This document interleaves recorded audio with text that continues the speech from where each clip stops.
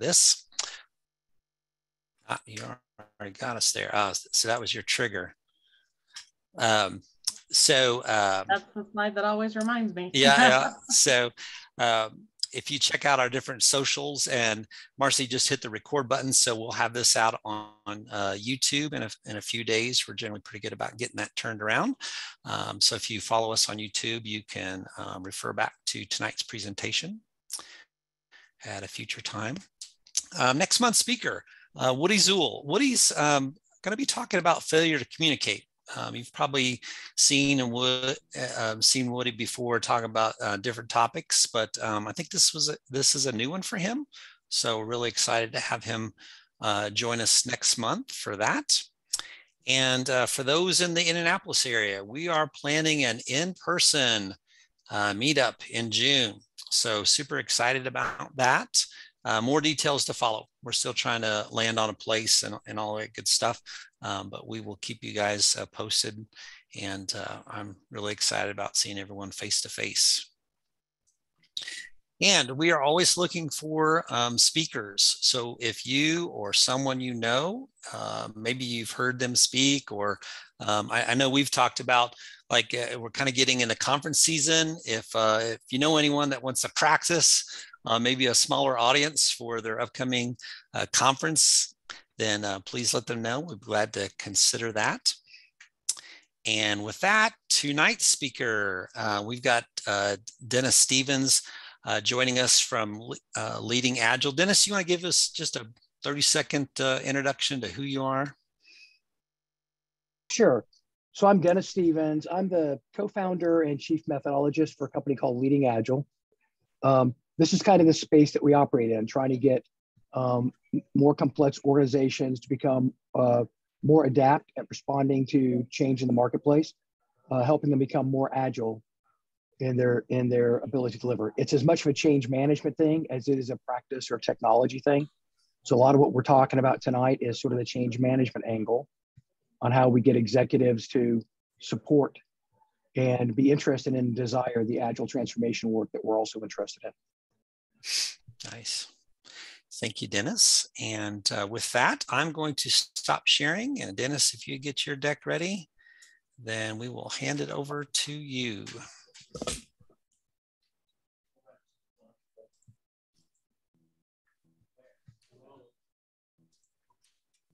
How's that look?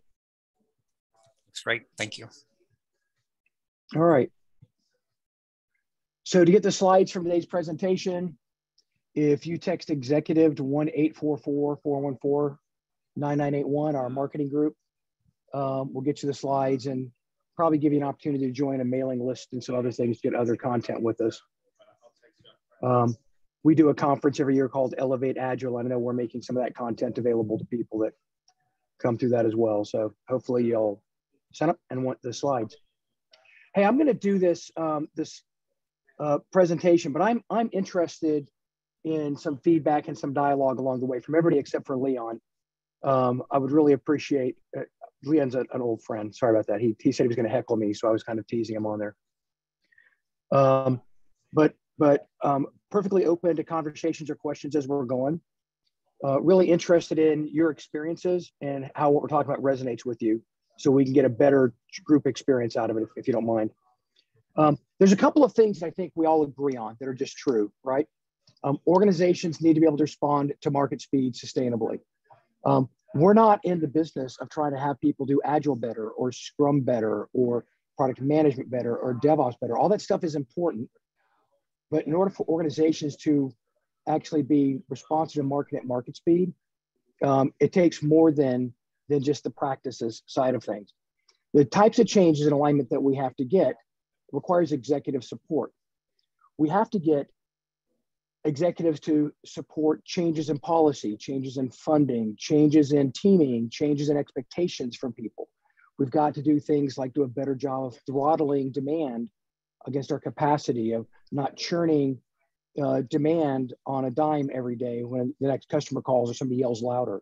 So we have to get the right types of organizational support to make Agile teams effective.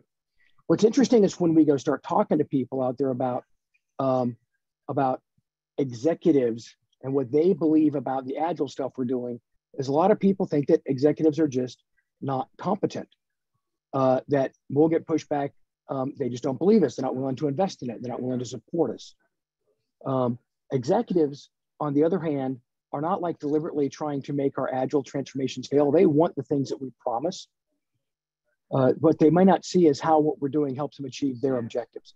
So I think the way that we go about enrolling executives or participating with leadership in a lot of cases is ineffective.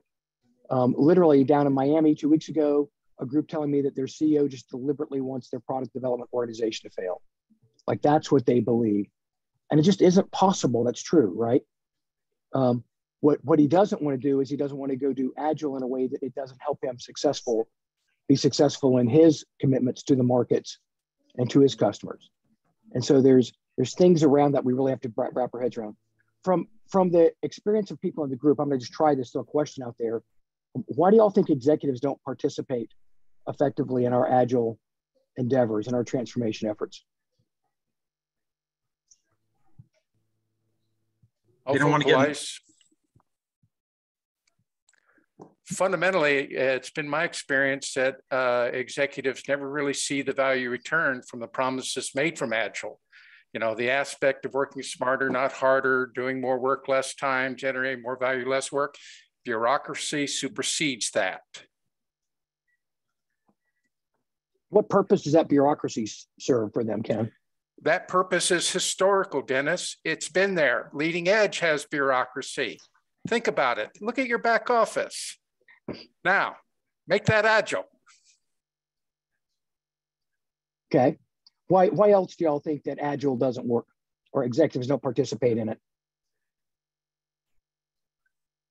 I don't know if we speak their language. I think they're interested in understanding the promise. We promise value, but they want to see the metrics and the measurements. They want to see the value being delivered. The sooner, the better. Yep. I think for me, it's just not translated into their language and how they speak and act. So they've been at a certain level for a while, and they have metrics that they're responsible for. They have big responsibilities, and so sometimes what they're looking for is how can I leverage that to get me what I want or more things of what I want, right? Yep. So Leon, you could have done half the talk tonight. You do it better. So I think all those things are true and sort of lead down the path to why do executives cling to historical processes? Why do executives not want to invest in flipping to new models, even though markets are changing, technology is changing, the pace of change is changing? Why do executives not buy in? So there's this interesting section I have, and I'm going to walk through these, give some examples, and ask for some feedback from y'all, see if any of these resonate. But what doesn't work to get executives to align and buy in and support the transformation? Telling them that if they were good executives, they would just trust the teams.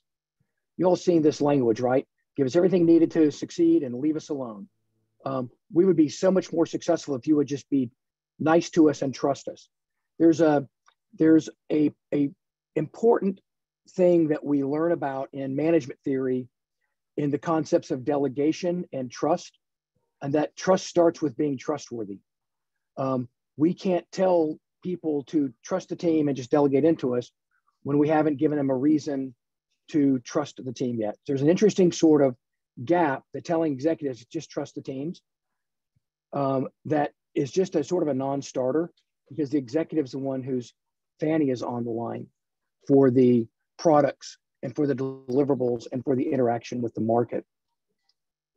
Have any of you all tried this one or heard this used before by your Scrum Masters or people in the organization? Yeah. Yes, absolutely. And by the way, forget about Scrum Masters. How about coaches? Yeah, just trust the teams. Just let's go do this and we'll be way better. Just trust the teams. Yep. One of the things that comes up, and this one was interesting, we were in an OKR conversation with a client with another coach. And the coach said, one of the most important things is we got to let the coaches write their own OKRs. And the technology group in that same company was saying, we got to let the coaches decide how they're going to work. We got to let the developers decide how they're going to work. Let them pick their tools. Let them do their own thing. And the executive's going, that just doesn't work for me. I mean, I'm the one that gets in trouble if stuff gets put into the data center that doesn't meet our security requirements, and the data gets, our PII gets stolen in the market, or somebody hacks into our systems and takes our system down. I'm not okay with just every team deciding to work how they want to work. I'm not okay with letting teams decide what they think is most important, whether it's aligned to my strategy or not. Again, it's a little bit of a delegation model, which is just letting the teams decide how to work and creating freedom for them is actually not going to fly with most executives. And it's not even actually necessary to achieve agility in most cases. But we talk a lot about in the industry how people ought to be able to self-determine their work, their value, what they're working on. But there's a reason why executives have the jobs they have. They understand how to cast vision to organizations, how to marshal resources. There's value that they bring.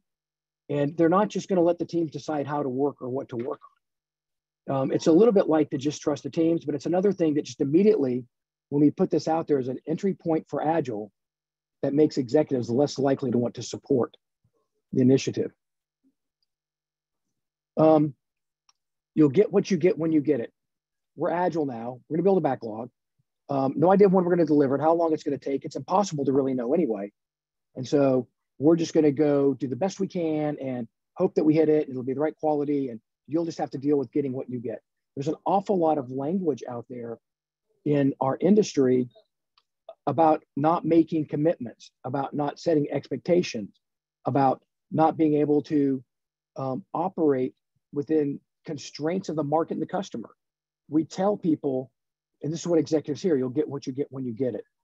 And we have to be able to make and keep commitments and delivery of product to customers around contracts, around the dates that events start. Christmas comes, you know, the cotton starts growing in March.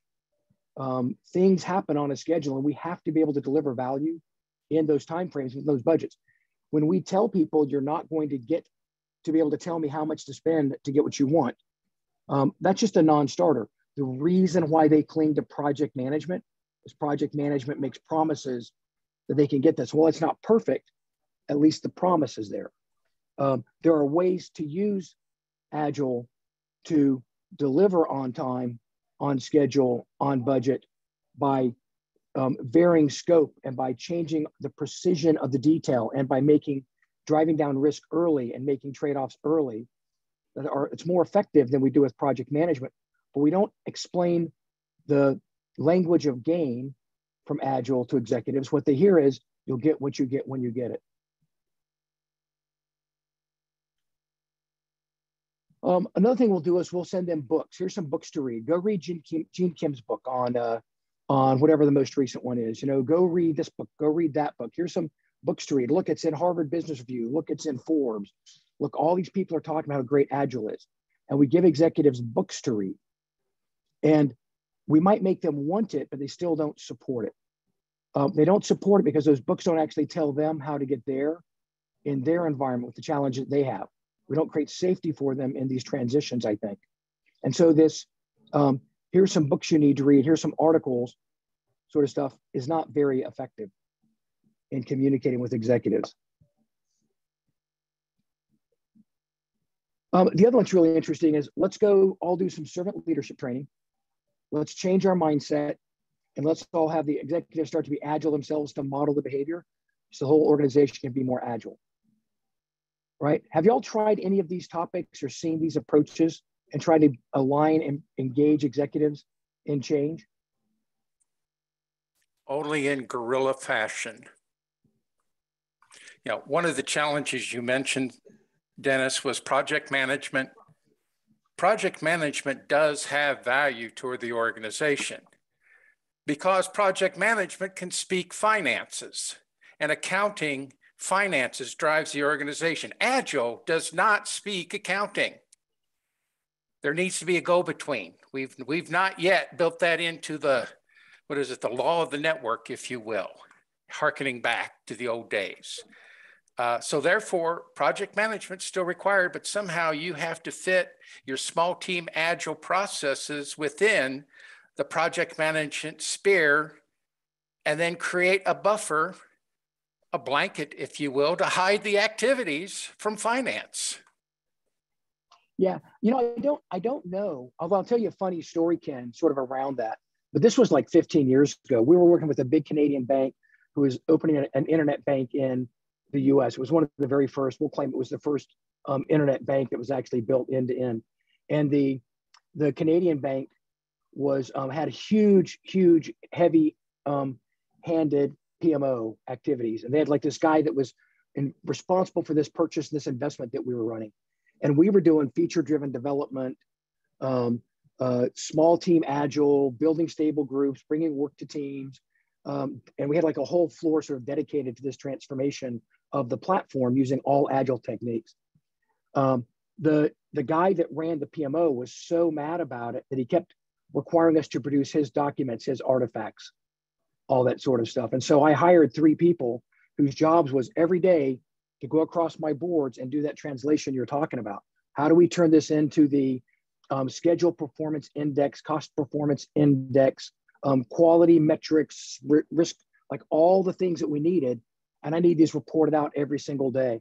But my teams were operating off of whiteboards with stickies and 3-bar Kanbans drawn across the teams. And I had some big feature Kanbans driving integrations across these teams, right?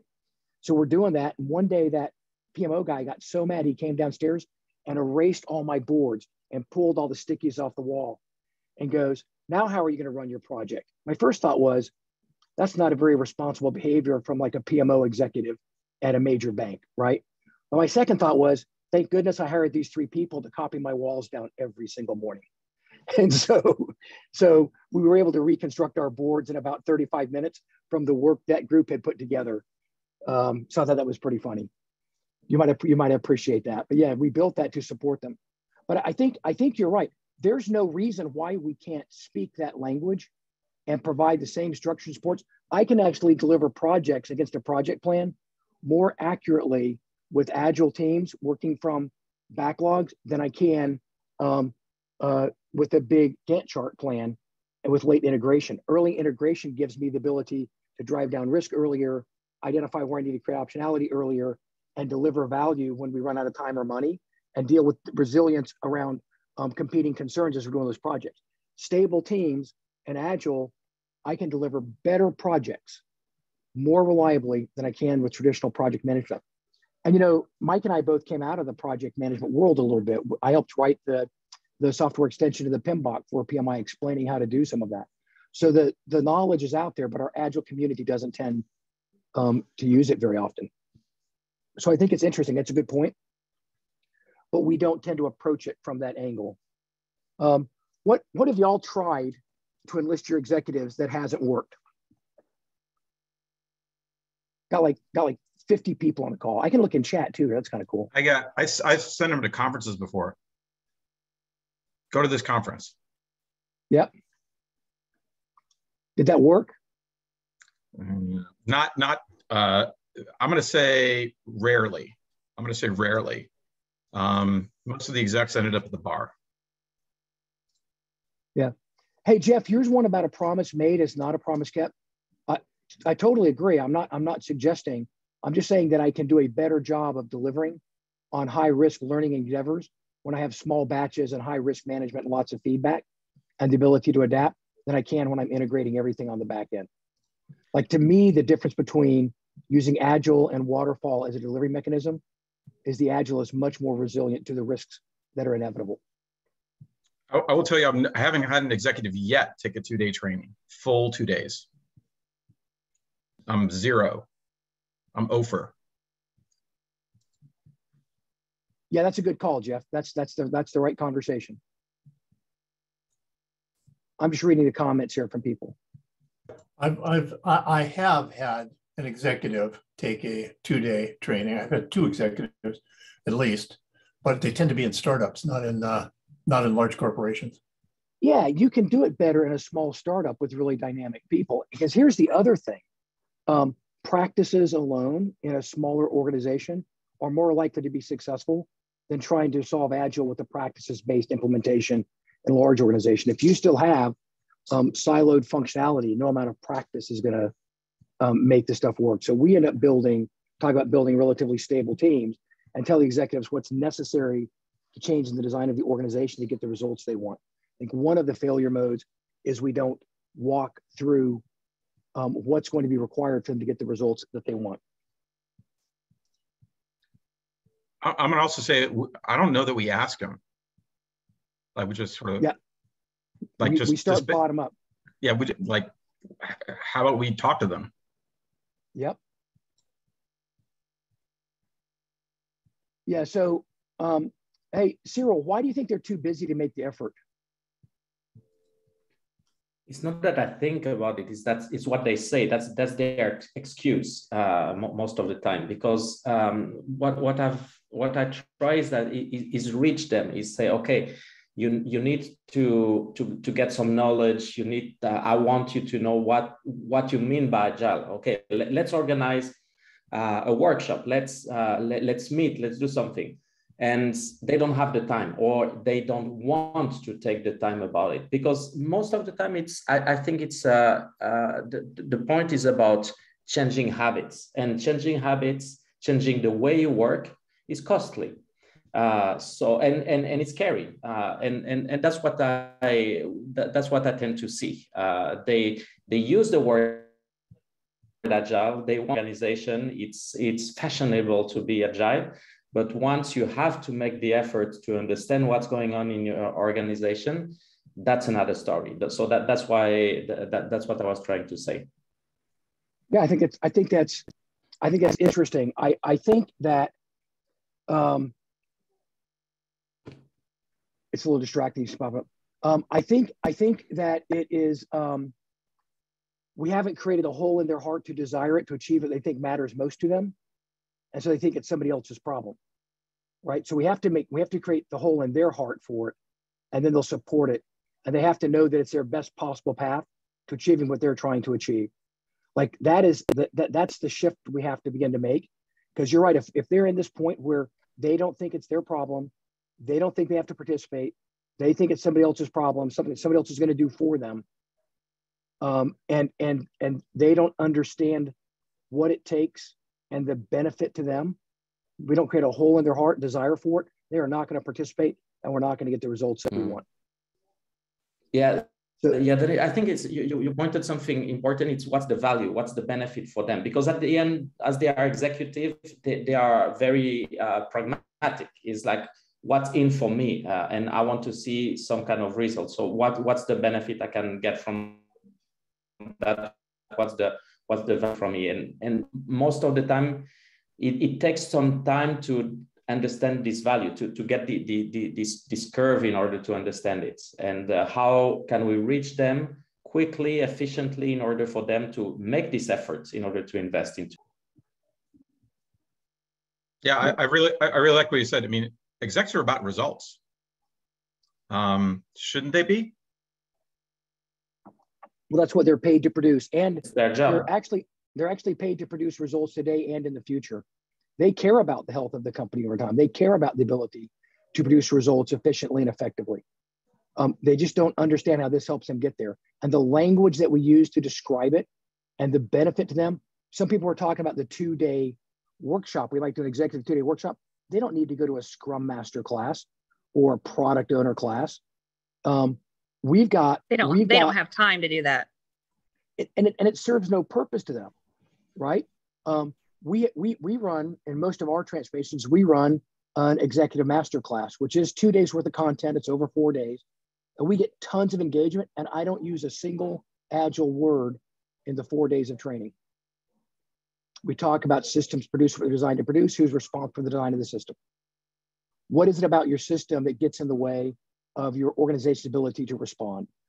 What dependencies, lack of decision frameworks, inability to delegate, lack of trustworthiness, lack of understanding of your customer.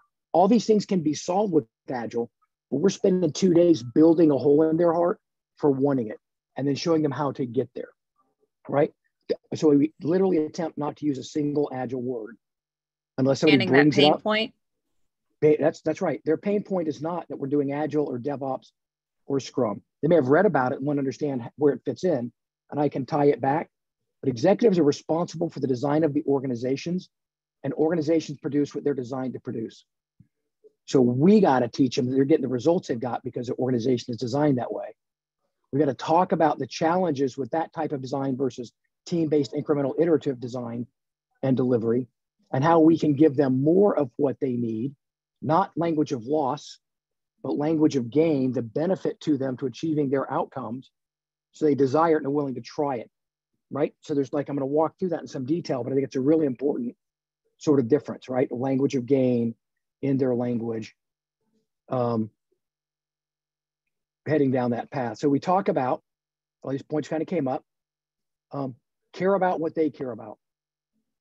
You're right, they don't care one bit about how good we are at Agile or Scrum or technical practices or any of the things that we want them to be good at. What they care about is, we have to understand what they care about. What they care about is getting results. We have to speak in their language. We have to speak to them in things that matter to them, and give them work to do that's relative to the work that they're responsible for doing, so we don't get relegated behind some project manager and a PMO that's leading our Agile transformation, right?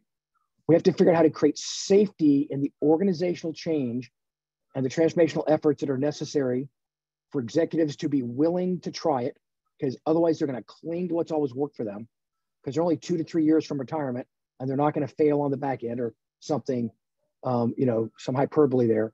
And then when we get a shot at it, we have to demonstrate results within the safety, in their language, and results they care about. Make sense? Does this resonate with y'all at all? See, these are my 4 topics I want to talk to and discuss. Yeah, especially speaking their language. I think we miss that a lot of times, that we don't put ourselves in their shoes. And I really think if we start off with that, I think we might get some better engagement. The why and the where is so much more important than the how.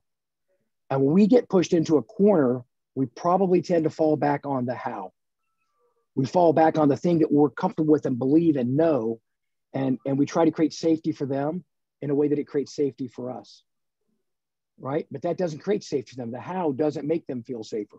What creates safety for an executive is the why and the where, right? So what are we going to do? How are we going to get there? But I don't want to know like the details of the work. I want to know how you're going to make the transformation safe for me.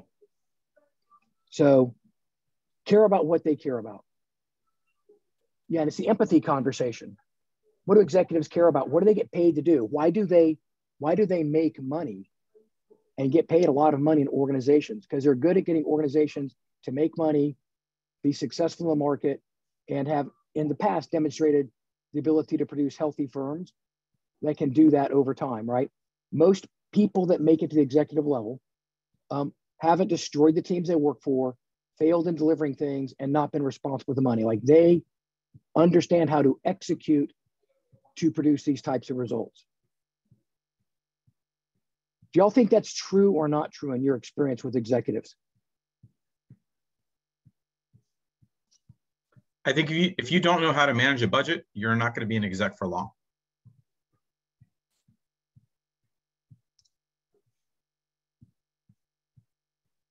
Yep.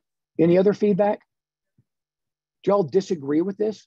Like, should they care about how happy our teams are and how good our collaboration is, and how many teams of Scrum Masters, and how clean our code is? Like, should they care about that? No, I would agree with you. These are the bullet points. I think each organization is unique, and executives in an organization are there for different reasons, and they may hit 1 or 2 of these. In my limited experience, I've rarely seen an executive that's hitting all 3 of these. They may be successful in the market and making money because they're beating down the health of the firm or something like that. Well, and you know what? Sometimes, Bob, they're actually aware that they're doing it. Like, they're aware of all 3 of the levers, and they may be really, really good at beating the hell out of stuff and getting it out this month, and then next month they may be paying attention to the health of the firm, right? And then and we always go, well, why didn't you care about that last month? Well, because I was trying to stay in business, right? And now that we're in business and I got a little bit of runway, we're going to go focus on that. But if we're not looking at their activities as if they're rational people that are competent at these things and understand what it takes to get there and care about these things, we don't know how to have a conversation with them about what we're trying to do, right? Because I can help Agile. Well, go ahead. And I was going to say, I'm sorry to interrupt. I think that we think it's self-evident, right? So we're transformed, so it's self-evident. All I got to do is have 5 minutes with them, and they should be transformed. I would go so far as to say, and this is going to be a little bit hyperbole to strike a nerve. I would say that we're actually sometimes naive about the purpose of the firm and what it takes for the firm to be successful. And we are experts at what it takes for teams to deliver software when all the conditions exist appropriately in the organization, right? But I think that sometimes we're naive in the interest and pressures. I have people come to me every day and go, wouldn't it just be better if we took our best people and put them in positions to train everybody else how to do this stuff? And I go, yeah, but I've got 107 clients I'm trying to deliver to right now. And I actually have to deliver that work at the same time. So it's an impossible problem. That would be a good solution. It just doesn't work. Yep. But you could actually, I'm sorry, think about it, taking a page from a product owner's book and really getting into that, see them as a customer or a stakeholder and getting into their space and trying to understand, as you've been talking about the entire night, what are your pain points? What problems are we trying to solve for you? But really having that product mindset versus we want this organization to be agile and here's how we think we can do it. I think one of the things that, I'm sorry, Dennis. I think one of the things that we tend to forget is that the company itself is a moving puzzle that's always constantly redirecting its pieces. And even though our assignment last week, when we spoke with the executive or the manager or whoever, there may have been major things that changed that we have no information on. So their focus has changed as well. So when we bring up conversations or need to address certain things, and then we get kind of sidestepped a little bit, we forget that, wait, their objective may have changed temporarily too. Yep. Most of the successful executive conversations that I have starts with getting access to the last board report or their market positioning paper or their investment reports, and being able to tie what we're talking about back to these angles, which is what they're there for.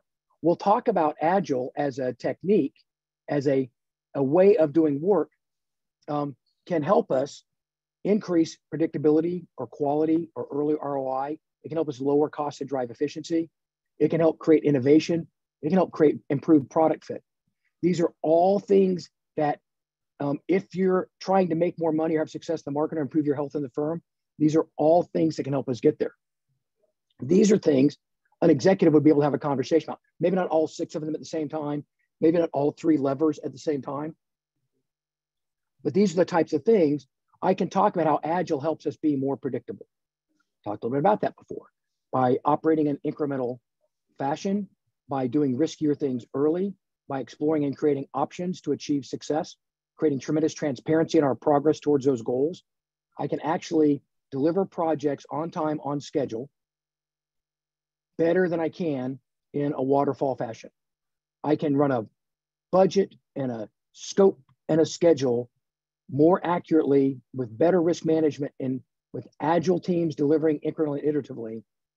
I might have to define more of the backlog up front, be more thoughtful about our scope and more transparent about our progress. Like I'm not discovering all the scope late, but I'm delivering in an agile fashion. I can be more predictable. Agile always, when done well, will drive quality up because we get really, really good and we tend to automate things we do all the time. So all the testing at the end of every sprint, the integrating of every feature, the deploying to test environments and development environments all the time, we're gonna get really good at that because we're doing it frequently. We're not just doing it once and it's somebody else's problem at the end. We're gonna make it be expensive to the people that are doing the work, and we're gonna get really good at it. Quality will inevitably go up. That same form or fashion of making value flow, balancing capacity demand, optimizing throughput of features through my system will help me get to early ROI. We can sit there and show them very clearly that working on 10 things at once and delivering all 10 things at the end doesn't create the same optionality for them as working on 2 things at a time and delivering them in those 2 things in 1/5 the time. It gives them more optionality. It reduces the pressure on the rest of the organization. We'll actually be able to move faster and get more clarity. Like we can show them the flow of value through their system as opposed to working on everything all at the same time. They'll understand that. We don't have to explain that we're doing with stand-ups and Scrum Masters and product owners and backlogs and stories and features. None of that's relevant. It's what if I could deliver 1/5 of everything next month, the next fifth the next month, the next fifth the next month, and you had some adaptability around the rest of it. The same things that give me predictability are going to give me early ROI. The lower cost comes from reducing the overhead and the churn, not building things I don't need, not having to park things that I built part way and had to rip out of the system and go. There's all kinds of things we do that make it expensive to build software in our current models. If we operate in this fashion, I can drive significantly more efficiency. And we can deliver on that. These are promises we can make and keep, and we can connect them to making money, success in the market, and the health of the firm. Getting good at understanding how to talk about these items on this page in a way that viscerally matters to an executive, and you can have a conversation with them, a conversation about strategy. Dennis, what about cost? You know, as you talk about reducing cost of delay and changing up your opportunity cost as well, right? Yep. So all that I think falls in early ROI or lower cost. But that's exactly right. We'll go into that. How do you turn these into dollars? Yeah, that's a very, very good topic. I think the term cost of delay, by the way, became very popular in the Agile industry, particularly in Kanban after David started using it. I don't think my CFO is sitting around talking about cost of delay. So it can be jargony in the conversation, but I can talk about efficiency and waste. I can have the same conversation in words that are not jargony to my CFO, my PMO, and my CEO, right? So it's good topics. I would just talk about it a little bit differently.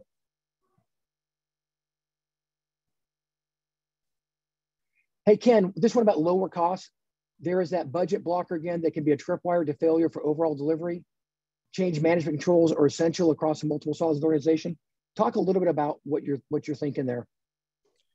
One of the challenges when going in front of an organization, one of the challenges in going in front of any executive is saying, I'm going to lower your cost. Prove it. Yeah, you can have all kinds of models. Prove it. You better be able to cash every check that you write in this conversation. Okay. So if I walk in and tell you that I'm going to reduce your cost or improve your efficiency, I'm going to take a slice and go prove it in it.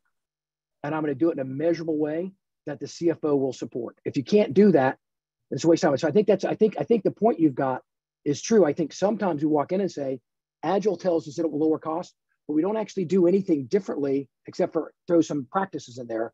And we still have all the overhead, all the silos, all the burdens. So we tell them. You have no controls then over lowering your cost. You can only lower cost over the fraction that you have control over. Now, that's right. That's still not the overall cost. Yeah. So I wouldn't suggest that we would go in and say that Scrum can fix it. I would go in and say, if we build organizations that are aligned with capabilities, relatively stable, persistent teaming structures, and build the right governance model and integrate decision-making into the governance model and create the conditions for these Agile teams to actually operate, like if we do the work around it, I can reduce your cost by 20 to 40%. And I've done it again and again and again.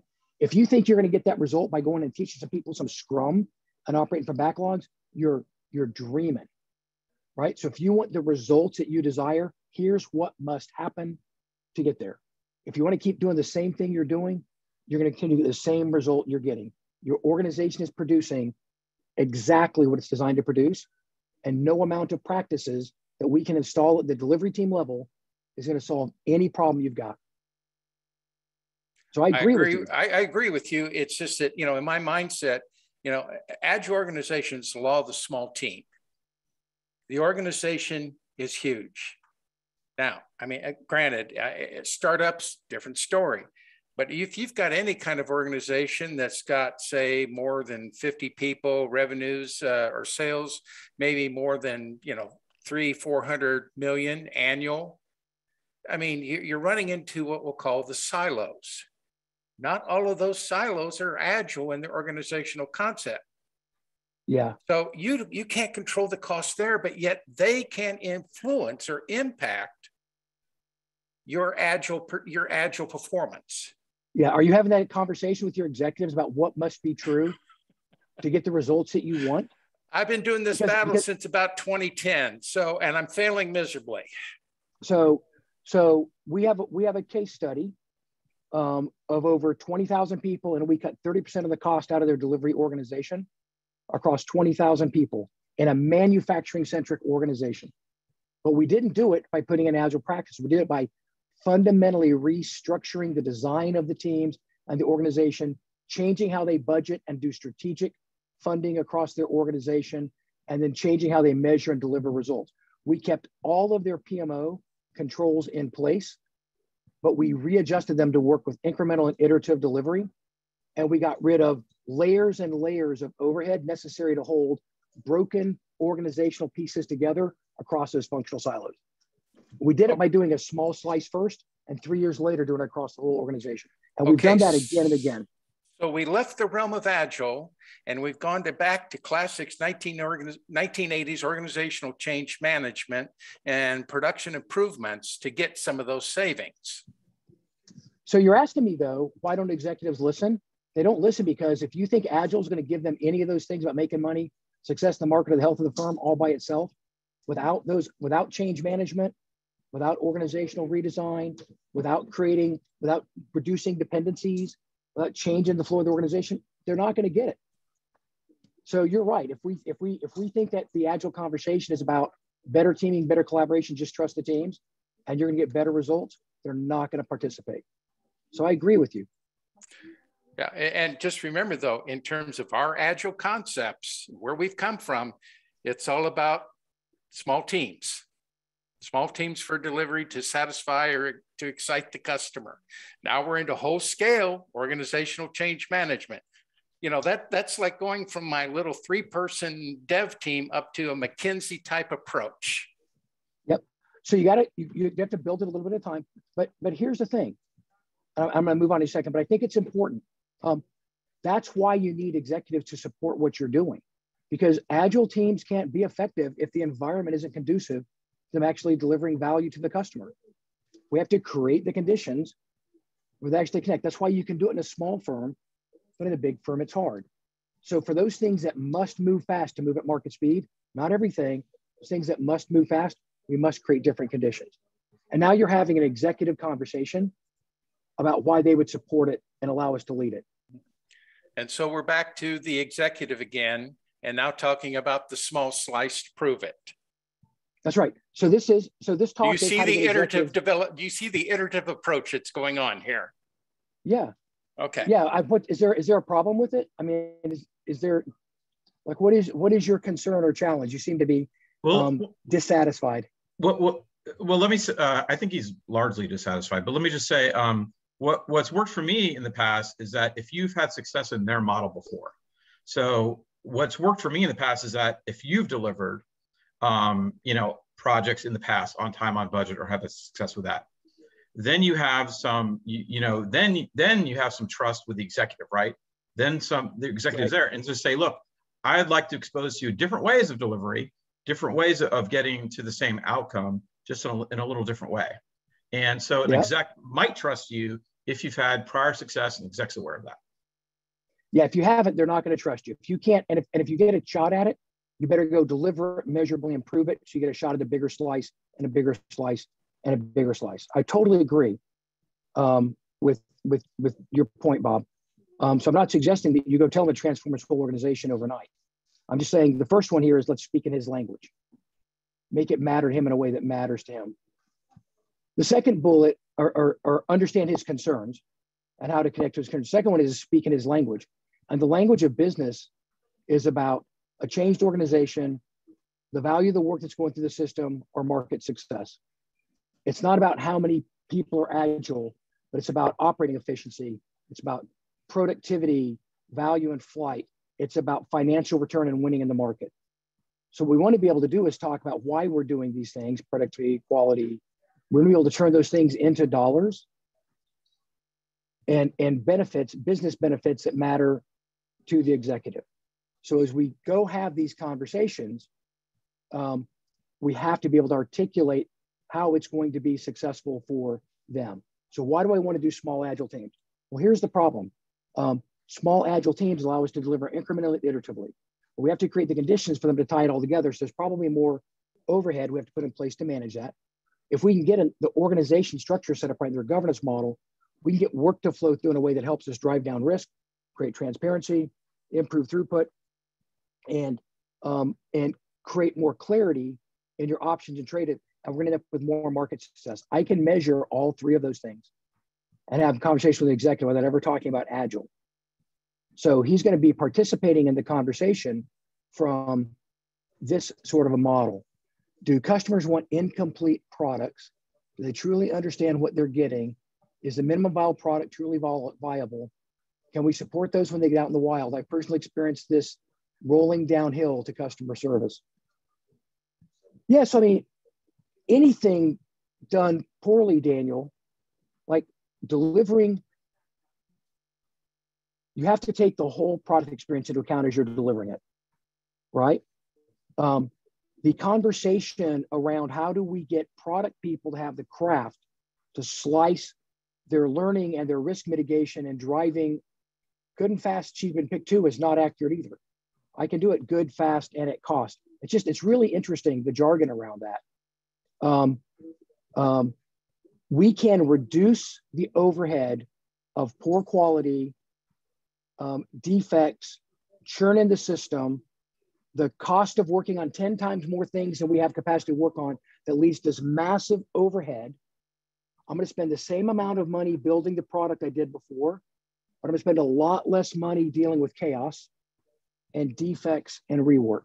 I can make your product, if I can make your productivity, your efficiency go up dramatically. I can improve your CapEx dramatically with Agile. As Agilists, we should be really clear to us how that happens and how we can do that. And we ought to be able to explain that to executives because they would like that. Because it's not good, fast, and cheap, pick two. We can do all three. We can do it better, faster, and cheaper. Because the system you've got has tons of dependencies and overhead and compensating controls and broken stuff built in. If our Agile teams were set up to be successful, a lot of the cost around the ecosystem could be reduced. Do y'all see how we do that with Agile teams? Like as Agilists, we should certainly be able to clearly see that, right? What are you thinking, Chris? I see you shaking your head. Finding the button. I guess in my experience and spending time at the team level, you can only do so much there. And so totally agree. Yep. If we don't get the executives to support the things around it that are necessary for the teams to be successful, your teams won't produce the results that you want. Mm-hmm. You can't do it at the team level. Exactly. And I see a lot of people really working well at the team level, but until you kind of step back and look at that entire system, right? So that's where you're like, you got to have the buy-in, but you also have to get that, like you're talking about, seeing the whole system, not just the individual pieces. Yeah, that's right. That's right. We have to be able to get the executives to see it too. Yes. And model it in a way that you can. And desire it. Yep. Mm-hmm. Yeah. There's an important part about that then, which is one, be able to show them how we're going to get there because they don't feel safe in it. They don't understand how the delivery team is going to connect up. And they don't understand how all the compensating controls they've built around their fractured ecosystem historically are not going to be necessary. So part of the story is to get them to understand that in order, so this is like a little bit of a cycle, but define the reason, come up with a credible plan to make the changes necessary for Agile teams to be successful. We can do it in a relatively small slice to create safety. To your point exactly, Bob, you've got to go do it once. You need some way to go prove it. They're not going to flip everything overnight. We want to be able to incorporate their feedback to understand what they need to create safety for them in the change. And then we have to be able to connect the results we're doing to their success. So I'm going to take a small slice around a project. I'm going to go run it. I'm going to prove this model works end to end. And I'm going to talk about what it would take to put those conditions in place across a broader part of the organization. And I'm going to enlist their help in making those changes take place and building out the bigger plan. Because you can't solve this at the Agile delivery team level. Is this resonating a little bit?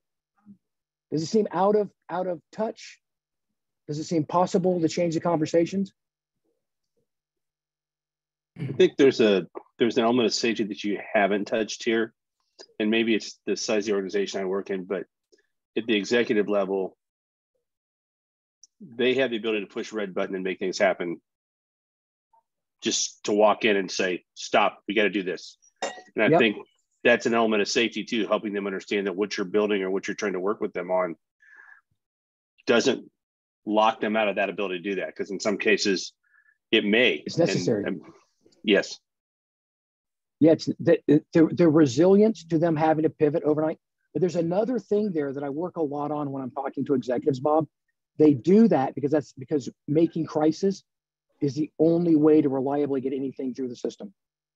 The only things that move through in a reliable way are the things that are the crisis. And so they manage by elevating the next crisis and the next crisis and the next crisis. If they had the alternative of not having to create a crisis every single time to get something through, but could actually move it to the top of the backlog and get it through predictably, they would start to trust the system. So I'm going to give them a path and talk about how to help them get there. And they're going to, because they actually don't like working in crisis either, because they know that this crisis lights up the next 4 crises. They'll have to clean up some stuff later. When I worked with Ross Perot one time, back in the 90s, I was in a room with him and Ross goes, who's going in to clean up this problem with AT&T? And my boss goes, Dennis and his team. And Ross goes, okay, that's great. We'll get this problem solved. He goes, who's going in to clean up the mess they'll leave behind when they get it done? And I'm thinking, that is not a desirable approach to doing it. But it's absolutely right, because the system isn't resilient to changing. Then we have to just blow everything up to solve one thing and then blow it up the next time and blow up the next time. We know how to design organizations with relatively persistent teaming structures, with work flowing and really, really effective risk management built in. We know how to build organizations that are resilient to those kinds of shifting demands. So we should help executives see that and desire it, because those are the conditions that are necessary for us to get these Agile teams to operate as Agile teams and not just in complete soul-crushing chaos all the time. Mm.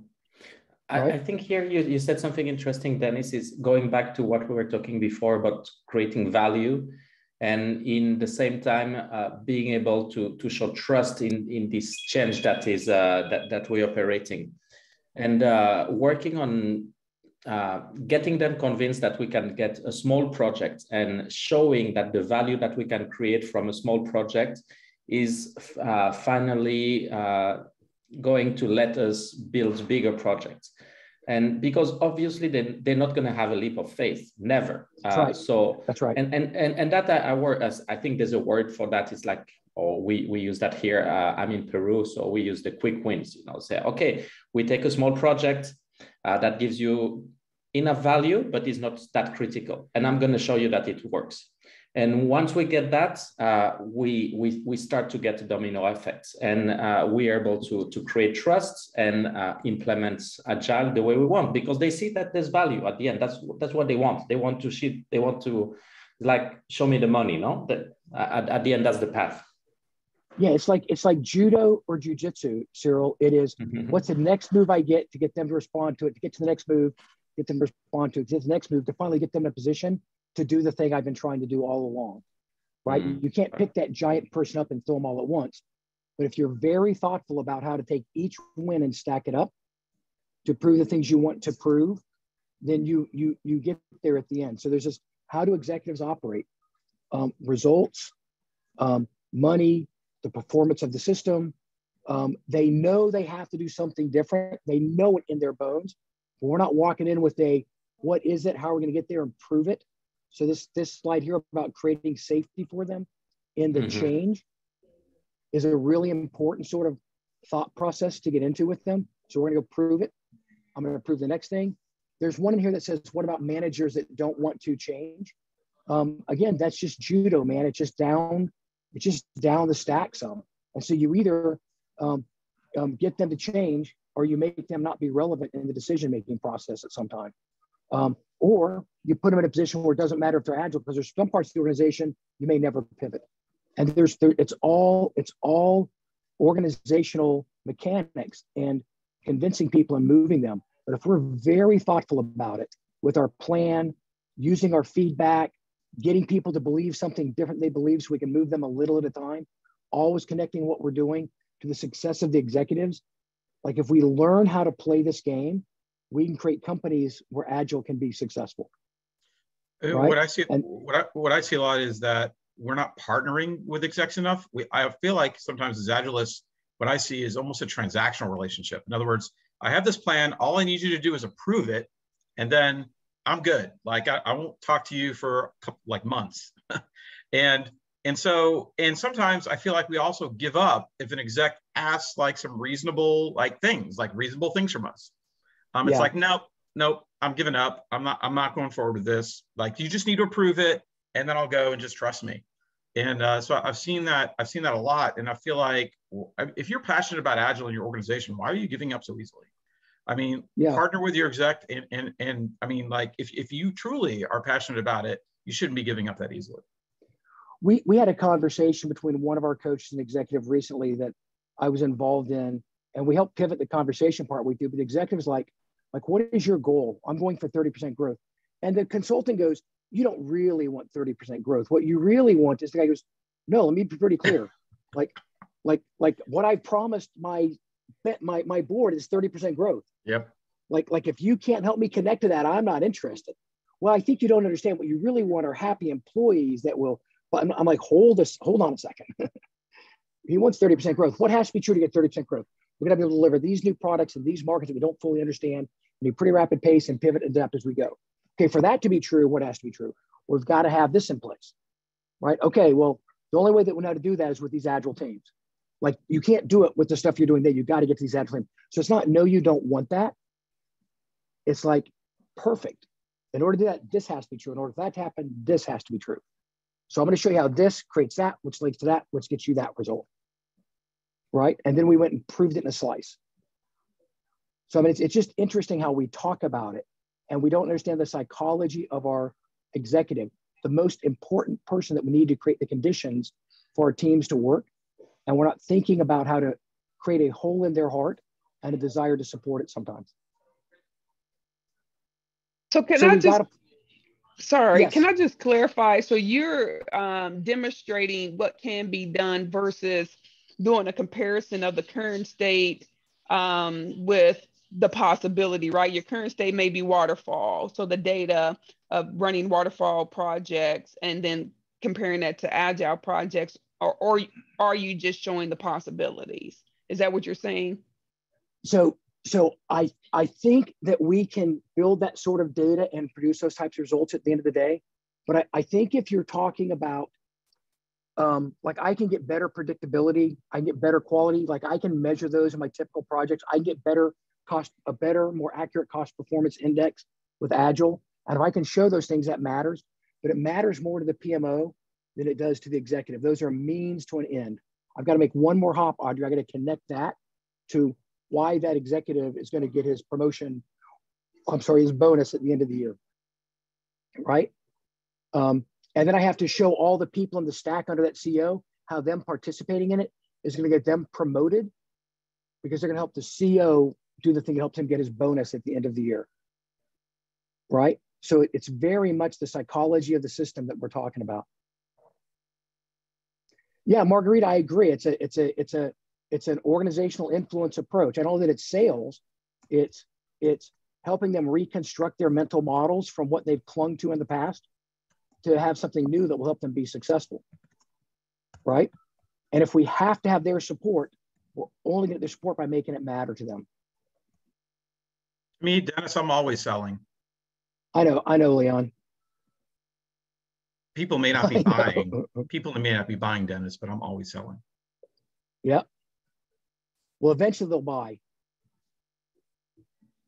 So the last one then is demonstrate results. As we're dealing with an executive, we got them to want it. We're in their language. We're connecting to what they value. We've built a plan. And now we have to be able to continually show how the plan we're doing, the progress on the roadmap, and the transparency of the work, the examples and simulations of successes in their business, kind of where Bob was going earlier, show them where it worked and show what we're seeing. And then we have to connect that to value. We are closing those, we're getting key results that you didn't get in the past faster. So Audrey, I could compare standard project management techniques to this Agile approach when done well. And I can do a better job of connecting the work, the critical work, to the OKR and responding and reducing risks. I can close capability gaps more frequently and with more optionality than I can in a giant waterfall project.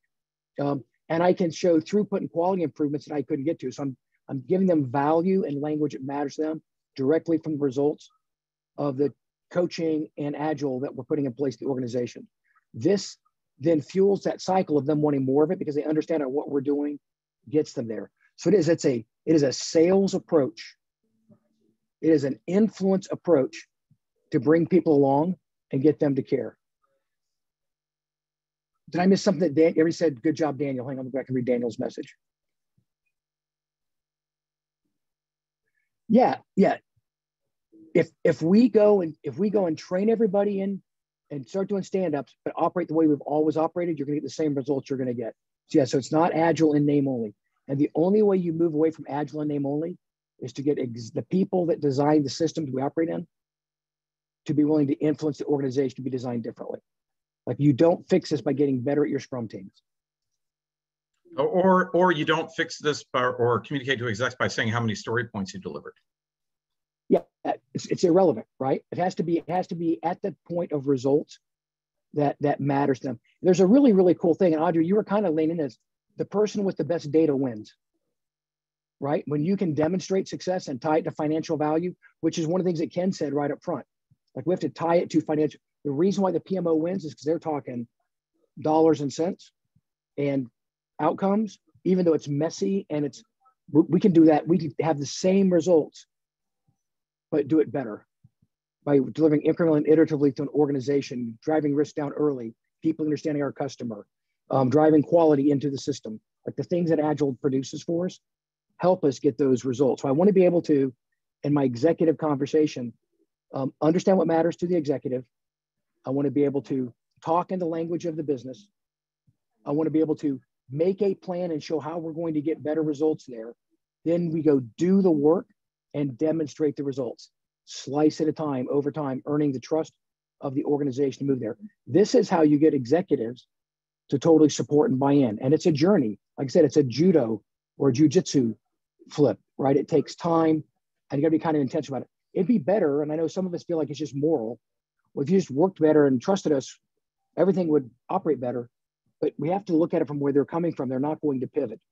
So this sort of incremental and iterative model will sort of walk you through that. So I have like a little bit of a summary slide here. So base it on a business case, make it matter to the business, build an outcomes-based plan, tell them what changes we're going to make, and it's not Agile in name only.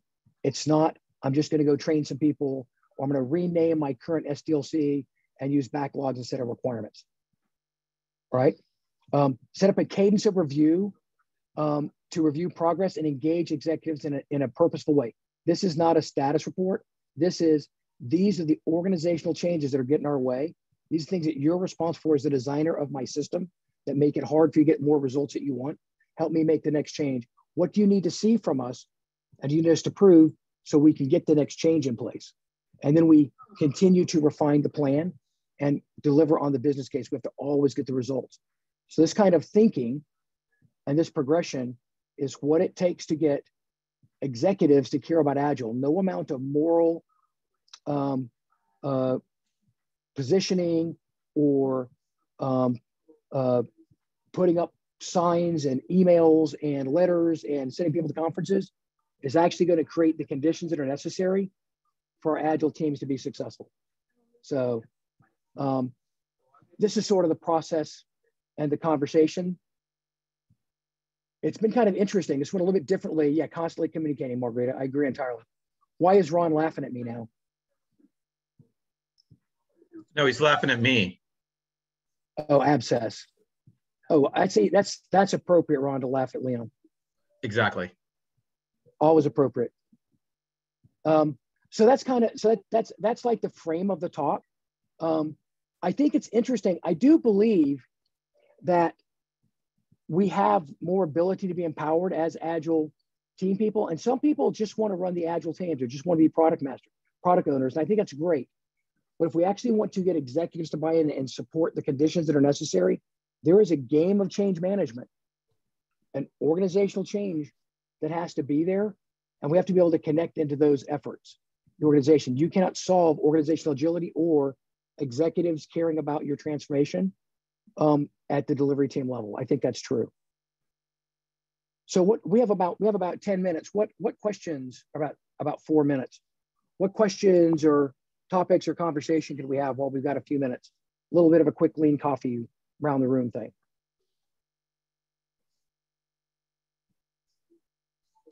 Thoughts on the presentation? Yeah, I was going to just say, I think oftentimes what I've seen is like lone agilists, right? The lone agilist in the wilderness going up to the 19th floor for the executive boardrooms, right? And I often don't see that work because it's like a lone person. And I would really, really recommend you getting other advocates in your organization that are interested in change. And so if I'm an executive and there's one person coming to me, I'm like, just you? But if I got a team coming with me, and better yet, a team across the organization that's interested in this, right? I'm going to be going like, wow, this is serious. Like people are interested in this now. And so I've had more success with when a team of folks came to an exec looking for something like this versus just a lone person. Yes. Hey, Cyril, Candace, will you get Cyril's email address, please, and get him the deck?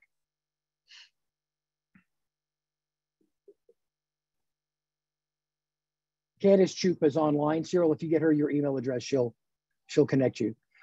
Yeah, and I totally agree. Building a guiding coalition, Leon, building your advocates. Like I said, it's organizational judo, right? It's gaining enough mass and getting out over the front foot enough that you can execute the next move. And it is an organizational change strategy.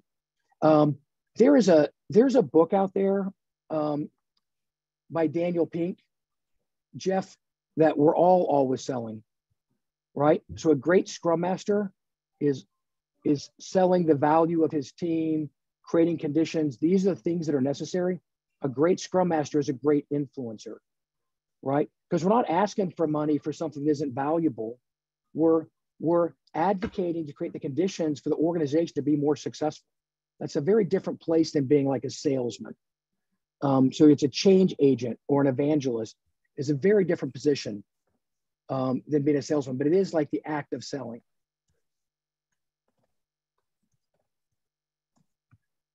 Just to go back real quick, Dennis, and from this perspective of your talk here, this is not about trying to create a successful agile experiment inside an IT department. This is about operating at the top of the organization saying, we don't want to just change your IT department. We don't want to help your software people write better software. We want to fundamentally change how your organization does business in the market because we believe this is not about IT. This is about being a better company. Yeah, Bob. In reality, that judo move sometimes starts inside of IT and getting a single Scrum team to run. But then you can begin to extrapolate from that what conditions had to be true. I had a persistent team with a really clear backlog, and we managed dependencies, created clearing conditions for that team to operate. And remember what a great project that was? What would it take to do that more broadly in another important part of the organization?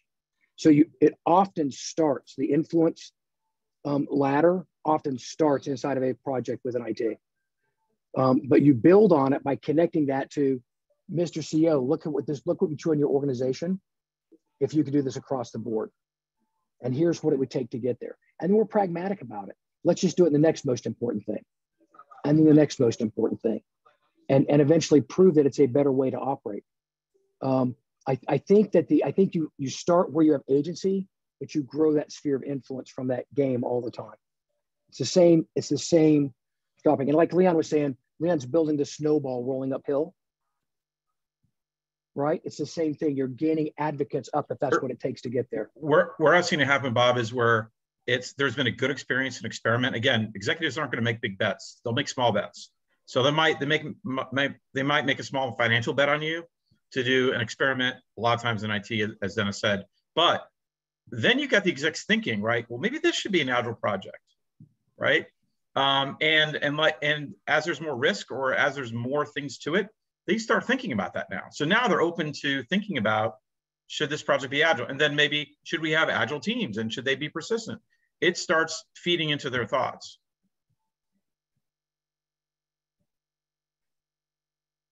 Thanks, man. Appreciate it. It's interesting what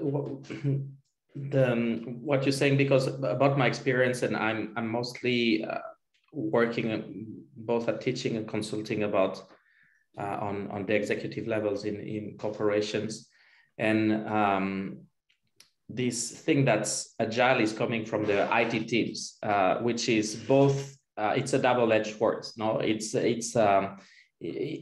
depends on the storytelling. I think it's how you communicate the thing. But the way that I try to share that is the reason why Agile is so powerful is because Agile has shown benefits in changing environments, because IT and technology, digital technology, is an ever-changing industry. So, and today, all, if not most, if not all of the industries are in this ever-changing environment. So Agile is perfectly adapted to that. The other side of this word is that who are those geeks? Who are those nerds? Who are those people that just work in the silos and that they are telling us what we need to do, how do we need to work, and we are the executive, we are the all-powerful, and we are the management. And so, yeah, I'm a proud nerd as well. And so I think it's how you bring the story to them in order to show them these benefits, going back to benefit values and showing that at the end, and what has been working for me on that is saying who are or what are the biggest companies today in the world. They are technological companies, they are digital companies, and they've been able to move in that way. So that's a simplification of the system, but I think it speaks a lot to the executive and for them to understand why Agile has some values for them and why they need to make that effort towards this change that they need to operate in their companies. But it's totally transversal, and that shouldn't be vertical and limited to the IT department. Yeah, so I think that's spot on, Cyril. I think it's really interesting when we don't start the conversation. We start the conversation with you don't understand your customer, or you don't have a clearly articulated strategy, or we have to start it in a language that supports what they're doing. You can't walk in and say, here's how you need to run your organization to executives who have been running an organization. We can say, all the things you're trying to do are the most important things. Here are some ways to do it better. That we've had results in what's a more fast changing, more technical, more technology integrated sort of thing. There's some things we have to do different. So it's interesting. You're right. That conversation and how you position it is incredibly significant and important. Because here's what happens in a lot of cases: doing this Agile stuff becomes a moral argument, and we fight with executives that just don't get it. We don't move them in the direction we need to move them.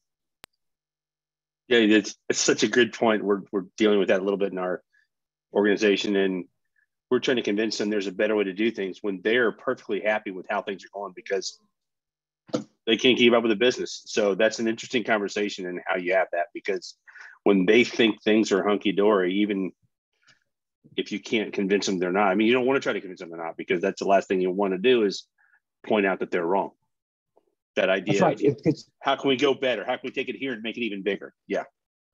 Yeah. I want you shifting your weight the direction I need you to go, not leaning against me early, right? So I can't go start with language of loss, accusations of incompetence, blaming and fault finding and morality. Like, that's just, none of that language moves them in the direction we need them to move.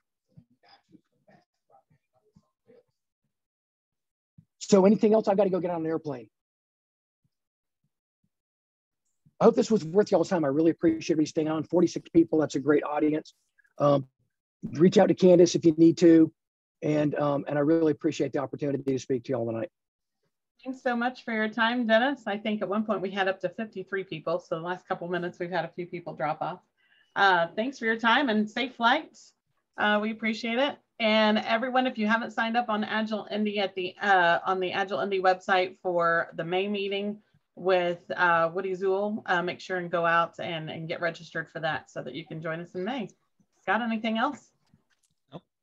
All right. Good thanks, for me. everyone. Thanks, everybody. Thanks, Dennis. Take care. See you guys.